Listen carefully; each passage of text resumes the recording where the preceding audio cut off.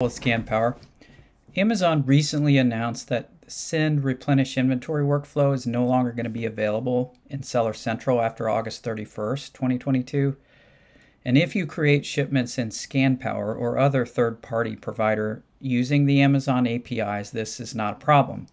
Really, no changes are required.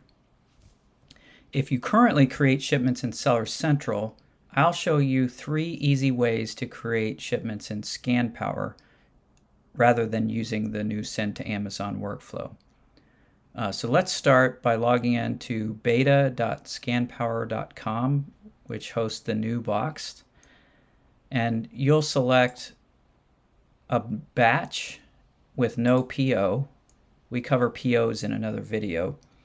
But this is basically a place to hold your inventory that's going to feed into shipments. So the first way to create a shipment from a batch and box is to add the item manually. And you can do that in this input here in the middle, either by UPC, ASIN, MSKU, or title. So I happen to have the ASIN for this item, but I could just have easily typed in a piece of the title, Nike Pro Hyper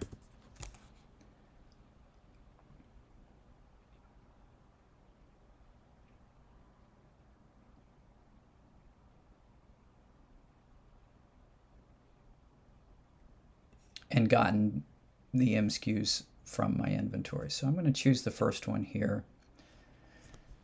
And that adds the item into the batch that we just created and shows us the details of the item, including the UPC, ASIN, MSKU, condition, FNSKU, and the quantity that we've selected.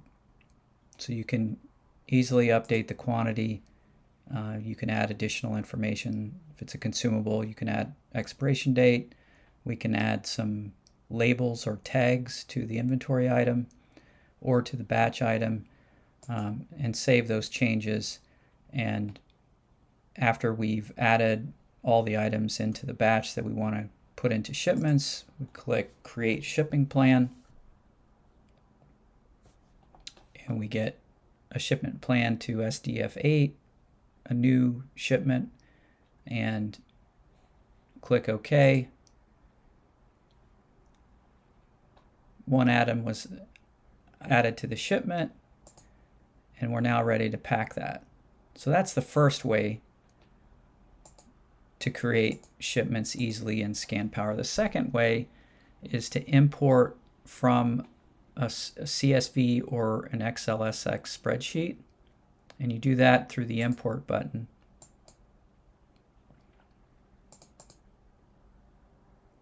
And I'll show you what that looks like. So this is the CSV that includes the MSKU, the ASIN, and the quantity. Those are the only fields that have to be there. We'll assume that the condition is new if you don't give us the condition column, and then these other purchased information, such as the cost and the source and the purchase date, are optional. But as you can see, they were pulled in because they were included in the CSV. And so if this file had multiple items, you could select just the ones that you wanted to import. When we import these, we'll actually be adding to the batch, since this is a different MSKU. And then we can see that this first item is already in the SDF8 shipment, so it's grayed out and it won't be considered for the next shipping plan. But again, it's just as easy as adding the items, creating a shipping plan, agreeing to the destination, and this one looks like it's going into a new shipment, and clicking OK. Now the third way to create a shipment in ScanPower is if you use ScanPower Mobile, either on a device or on the web, or our Google Sheet extension, you can create shipments from buy list items that you've saved via those apps.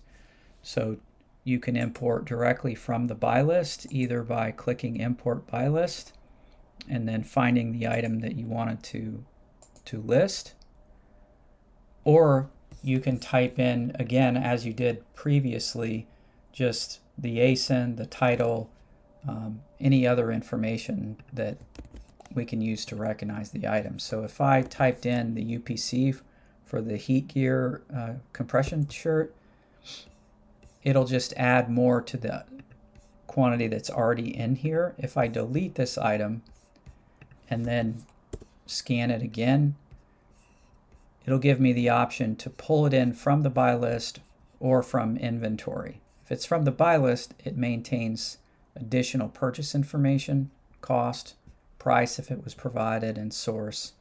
And so those are two different ways that you can create shipment plans from the buy list. So once the shipment is created, the items are packed, we can provide box contents either with a feed or through 2D barcodes alongside with printing the box labels. So once it's in the shipment, it's very easy to scan the item or manually pack it and then send the contents, purchase partnered shipping, and print your box labels, either box labels alone or a unified box and 2D barcode label. So there's lots of workflows for packing the items, and anyone who's used box will be familiar with those. But for more information, you can go to our help.scanpower.com. Knowledge base has solutions that cover a lot of these boxed related and shipment creation flows. And if you have any questions, you can reach out to support@scanpower.com, and that'll open a ticket with our help desk, and we'll get back to you pretty quickly.